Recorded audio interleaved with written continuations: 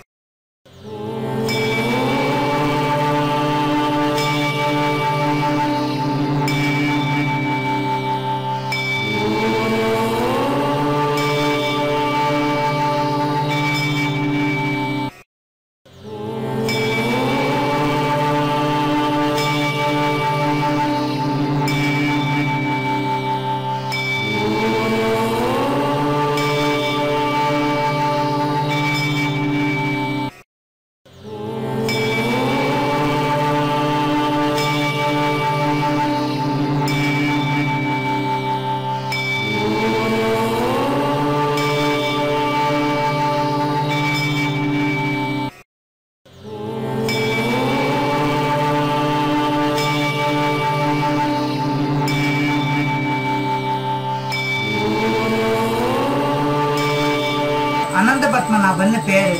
அவர் ஆடிட்டராக இருந்தார். அவர் அதுக்கப்புறம் ஆன்மீகத்தில் அப்போவே வந்திருந்தார். டியூட்டியில் இருக்கிறப்பவே ஆன்மீகத்தில் நிறைய அதாவது நோய்கள் தீர்க்கிறது தான் அவரோட முக்கியமான சித்த மருத்துவம் மாதிரிங்களா? அது மாதிரி அல்ல. அதாவது அவர் என்ன பண்ணுவார்னா, அந்த யாராவது வியாதிகள் இருந்தால் அந்த வியாதி இருக்கிற இடத்துல அந்த விபூதியை போட்டு உறிஞ்சிட்டு துப்புவார். அதுதான் பண்ணிட்டு இருந்தார். அதுக்கப்புறம் அவரோட குரு அதுக்கப்புறம் அந்த சன்னியாசம் எடுத்தார். சன்னியாசம் எடுத்தது இது புரோமிட்ல இருக்கிற விபூதி பாப்பா தான் இவருக்கு சன்னியாசம் கொடுத்தார்.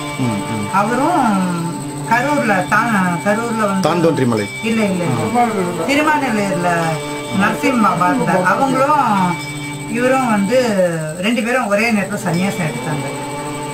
அப்போ அவர் சொன்னார், இந்த மாதிரிலாம் நீ பண்ண வேண்டாம் அப்படின்னு சொன்னார். அதுக்கப்புறம் நிறைய பூஜைகள்லாம் நிறைய பண்ணிட்டு இருந்தார். அதுக்கப்புறம் இந்த மாதிரி தெரிஞ்சவங்களுக்கு மாதிரி யாருக்காவது குழந்தை இல்லைன்னா அந்த மாதிரி யாரெல்லாம் மந்திரிச்சு விட்டு நிறைய பேர் குழந்தை பிறந்திருக்கு. இந்த வேலைகள் இல்லாதவங்களுக்குலாம் வேலை கிடைச்சிருக்கு. நான் சொல்லுவேன் ஒரு 22-25 வருஷத்துக்கு முன்னாடி. மன்னிவாக்கம் தான் இல்ல மன்னிவாக்கம் கிடையாது. கரூர்ல இருக்கிறப்பதான் இது நடந்து. அதுக்கப்புறம் தான் நாங்க மெட்ராஸ் வந்தோம். சென்னைக்கு எப்போ வந்தீங்க? சென்னை ஒரு 35 வருஷம். மன்னிவாக்கம்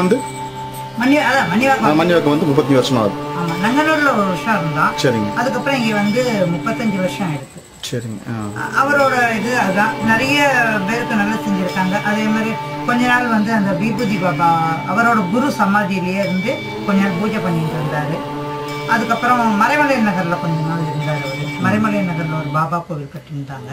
அங்க இருந்து அங்க கொஞ்ச நாள் பூஜை பண்ணிட்டே இருந்தாரு.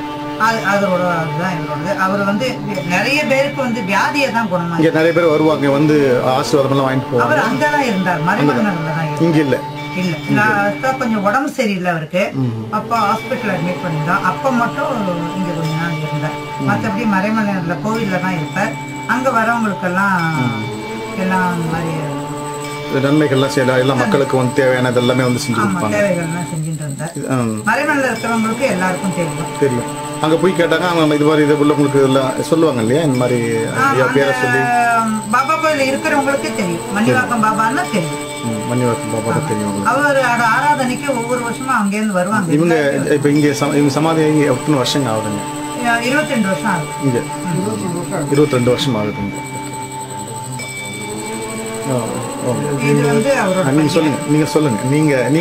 நீங்க சொல்லுங்க. அவரோட டேட் ஆஃப் பர்த் வந்து 1924. இறந்த நாள் வந்து 3/7/1997. ரயில்வே சர்வீஸ் இருக்கும்போதே சன்னியாச குளத்துக்கு மாறிட்டார். ஏன்னா பெரிய பெரிய அபிஷேகம் வந்து என்ன இந்த மாதிரி விடைகள்லாம் போட்டு வரேன் அப்படிங்கிறத அவர் சொன்னார். வேலைக்கு நடத்த உடம்பு முக்கியம் இல்லை, வேலை தான் முக்கியம். நான் என்ன மாதிரி பண்ண என்ன அந்த வேலையில் என்ன தப்பு இருக்கா முக்கியம். உடையை பற்றி நீ பேசலாம், வாய அடைக்கணும். அதுலேருந்து அங்கே இருக்கிற அபிஷேகத்தை இதனால ஒரு அபிமானமான எண்ணங்கள் உருவாயிடுச்சு. அந்த மாதிரி சர்வீஸ் இருந்துட்டு அதே வாழ்க்கையை ஓட்டிகிட்டே வந்துட்டு இருக்கும்போது இந்த இடம் அவருக்கு பிடிப்பட்டு வந்தது. சரி, போக்குவரத்து வசதி மற்ற வசதி கிராஸ் ஏற்ற மாதிரி இடம் வந்து எல்லாத்தையும் செட் பண்ணிவிட்டோம். செட் பண்ணிவிட்டு அதுக்கப்புறம் தான் மரமங்கலம் இந்த மாதிரி இடங்கள்லாம் சில பேர் வந்து இவரை குருவாக ஏற்றிட்டாங்க. ஆனால் இவருக்கு குரு யாருன்னு கேட்டீங்கன்னா ஷீரடி பாபா, அது விபூதி பாபா. ஃபஸ்ட்டு இது ஷீரடி பாபா, அப்புறம் விபூதி பாபா.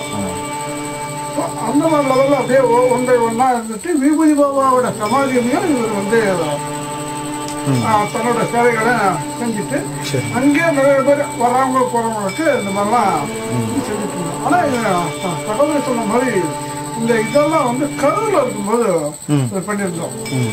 கருவில் இருக்கும்போது நிறைய பக்தர்களுக்கெல்லாம் நிறைய நல்லது கெட்டதுக்கெல்லாம் பண்ணியிருக்காங்க. அவங்க சொன்ன போது அந்த மாதிரி செய்துட்டு அது என்ன சொல்யூஷன் வேணுமோ அந்த சொல்யூஷனை அழகாக செஞ்சிருக்காங்க. பலவிதமான விஷயங்களுக்கு அவர் குணப்படுத்துற விதத்துல செஞ்சிருக்காங்க. இந்த சித்த வித்தின்னா அதுதானே, அதுதான் ஆன்மீகத்தோட ஒரு இவ்வளவு நடந்தோ அவர் என்னைக்கு இறந்தாரோ அன்னைக்குத்தான் அவர் உடம்புல ஆத்மாத்மான ஒரு சக்தி இருக்கிறது நான் உணர்ந்தோம். அவரு இந்த விரலை கட் பண்ண முடியுமா? பண்ண முடியாது. பிராண பணத்தை கட் பண்ண முடியுமா? முடியாது. ஆனா அப்பேற்பட்ட சித்தர்கள் மாதிரி இருக்கக்கூடிய உடம்பு ஃப்ளெக்சிபிள். அசந்து போயிட்டோம் நாங்களும். இவ்வளவு நாளா இருந்து இவரை புரிஞ்சிக்காம முடிச்சோமே அப்படின்னு சொல்லிட்டு அவங்க டிவோட்டிஸ் எல்லாருமே வந்து சாதாரண இறந்து போனவங்களாம் சாதாரணமாக அது மாதிரிலாம் பண்ணக்கூடாது, இப்படிதான் பண்ணணும். ஒரு கோயிலில் இருக்கிற சுவாமி எப்படி நம்ம சீக்கிரம் புறப்பாடு வீதி அந்த மாதிரி பண்ணணும் எய்ம் பண்ணி அதே மாதிரி நாங்கள் கடைசி வரைக்கும் பண்ணோம். அதே மாதிரி அபிஷேகங்கள்லாம் அவர் உட்கார வச்சு, அதாவது உடம்புல அந்த விரப்புத்தன்மையா இருக்கு வரல.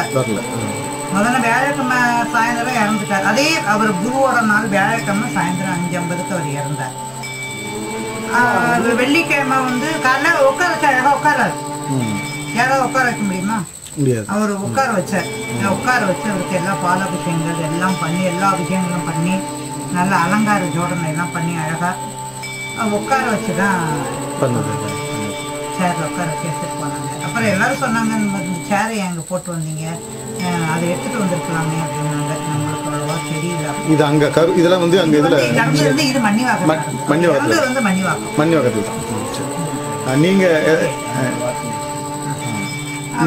நீங்க சொல்லுங்க அவங்கள பத்தி.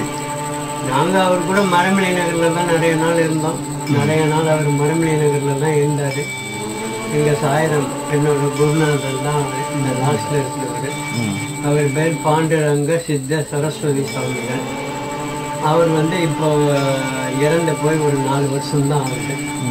4வது வருஷம் 17/5/2015 போனார். அவருக்கு வந்து இவங்க வந்து அண்ணன் தம்பி 2 பேர். அவங்க அடிக்கடி வந்து இந்த குரோம்பேட்டையில் இருக்கும்போது வந்து இவரை பார்ப்பாங்க. அந்த விபூதி பாபா சமாதி இருக்கிற இடத்துல வந்து பார்க்கும்போது அவங்களுக்கு வந்து எங்கள் கோயிலுக்கு வாங்கன்னு கூப்பிட்டுட்டே இருந்தாங்க. இங்கே 6 மாதம் இருப்பார், அங்கே போயிடுவார், மரமலை நகர் போயிடுவார்.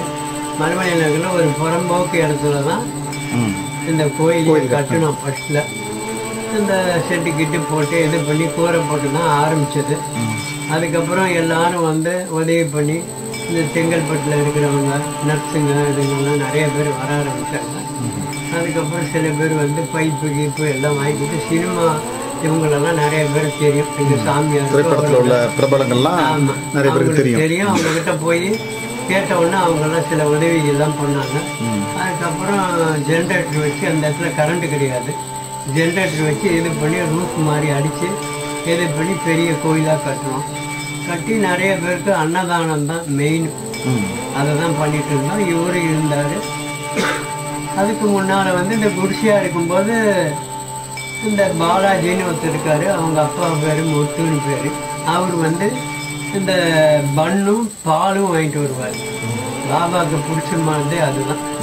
ஃபர்ஸ்ட் அந்த பாலை காய்ச்சி ஆளுக்கு ஒரு பன்னு ஒரு டம்ளர் பால் அதை தான் கொடுத்துட்டு இருந்தோம் ஃபர்ஸ்ட்ல.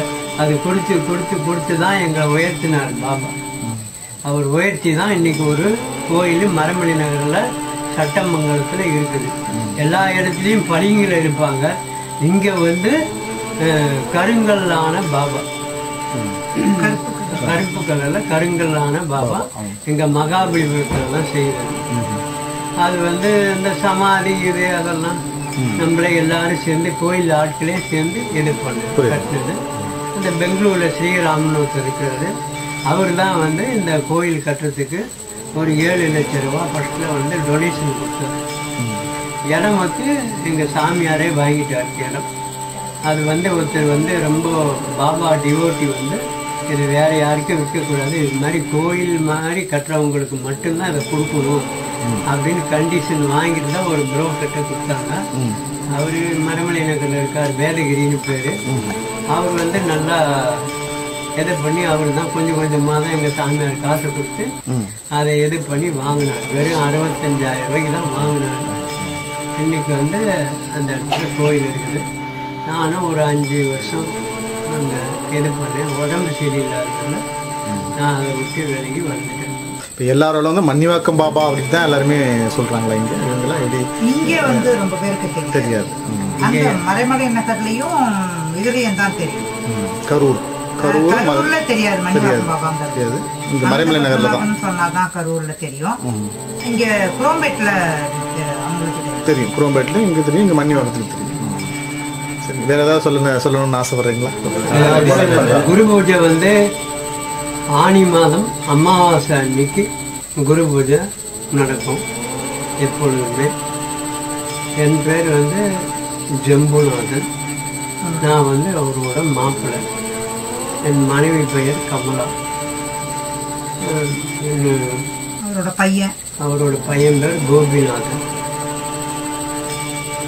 ராதான்ற ஒருத்தவங்க இருக்காங்க, அவங்களோட பொண்ணு. அதை தவிர கேசவன்னு சொல்லிட்டு அவங்களோட இவருக்கு அண்ணன் இருக்காரு. நீங்க சொல்லுங்க. அந்த அவர் வந்து இங்க வந்து எங்க கூட இருக்கார். சில சமயங்கள் அவர் ஏதாவது வேணும் அப்படின்னு சொன்னா அவர் எங்ககிட்ட வந்து சொல்லுவார். ஒரு குரு பூஜை எப்ப என்னால ரொம்ப உடம்பு முடியல, அப்ப அவர் என்ன சொன்னார், நீ ரொம்ப உடம்பு முடியல, வெறும் வெத்தலைப்பாக்கு பழம் வச்சு நைவேத்தியம் பண்ணுட்டார். அந்த தடவை நாங்க அந்த மாதிரி பண்ணினோம். அந்த மாதிரி வந்து ஏதாவது எங்களுக்கு ஒரு கஷ்டம் அப்படின்னு சொன்னா எங்களுக்கு வந்து கனவுலையோ அல்லது சில சமயங்கள் அவரோட குரல் மட்டும் வரும். அந்த மாதிரி வந்து சொல்றாரு. இப்போ வெளி உலகத்துல ஐயா வந்து யாராவது தரிசிக்கிறாங்களா? அவங்களுக்கு ஏதாவது ஆசீர்வாதம் வழங்குறாங்களா? அந்த மாதிரி ஏதாவது? அது எனக்கு யாரும் இது மாதிரி யாரும் இங்க வந்து அந்த இவர் சிவகுமார்னு ஒருத்தர் வர்றாரு. அவருக்கு வந்து இங்க தியானம் பண்ணுவாரு. தியானம் பண்ணத்துல அவர் நேர்ல அந்த சமாதில இருந்து வர்றது போறது எல்லாமே அவர் தெரிஞ்சிருக்கிறார். அவரு இல்ல, அவர் வீட்டுக்கு போயிட்டாரு. இப்போ அவர் வந்து காலையில வந்திருந்தார். அவர் வந்து அவருக்கு வந்து தெரியுது. காலையில இன்னைக்கு தஞ்சாவூர்ல இருந்து ஒரு சாமியார் எதேச்சியா கேள்விப்பட்டு தஞ்சாவூர்ல இருந்து நேரம் இங்க வந்து அங்கெல்லாம் கேட்டு யாருமே தெரியலன்னு சொல்லி, அப்புறம் அட்ரஸ் எல்லாம் கரெக்டா இருந்ததுனால 6வது தெரு இந்த பக்கமா வரலான்னு வந்திருக்கிறாரு. என் ஒய்ஃப் அப்பதான் எதேச்சியா வாசலுக்கு போனோன்னா வாங்கன்னு கூப்பிட்டோன்னா இதுதான் அப்படின்னு சொல்லி இது பண்ணாரு. அவரு ஒரு உண்மை என்ன சொன்னாருன்னா, நான் வந்தேன் இங்க என்ன அன்னதானம்லாம் ஒன்றும் கிடைக்காது போல இருக்குது அப்படின்னு நினைச்சேன். ஆனா என்னைய கழுத்து மேலேயே அடிச்ச மாதிரி இருந்தது. அன்னதானம் போட்டாங்க எங்க வீட்டை இங்க என்னோட இடத்த தேடி வந்தவங்க வந்து யாரும் பட்னியா அனுப்பினது கிடையாது, நீ எப்படி அப்படி நினைச்சுட்டு வரலாம்னு சொல்லிட்டு ஒரு அடி வச்ச மாதிரி இருந்தது எனக்கு அப்படின்னு சொல்லி அவர் சொன்னார். இந்த பதிவு உங்களுக்கு பிடிச்சிருந்ததுன்னா லைக் பண்ணி ஷேர் பண்ணுங்க, மறக்காம சப்ஸ்கிரைப் பண்ணிடுங்க. மீண்டும் உங்களை சந்திக்கும் வரை அன்புடன் குன்னு. வணக்கம்.